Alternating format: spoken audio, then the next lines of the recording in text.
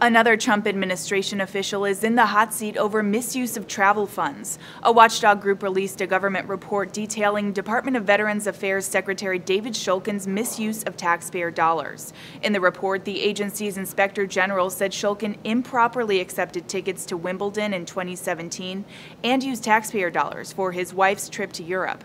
Attorneys for the VA chief told CNN this week that Shulkin, quote, has not done anything improper and that they've submitted a response to the allegations. The report comes as other current and former top Trump administration officials have been accused of misusing government travel funds.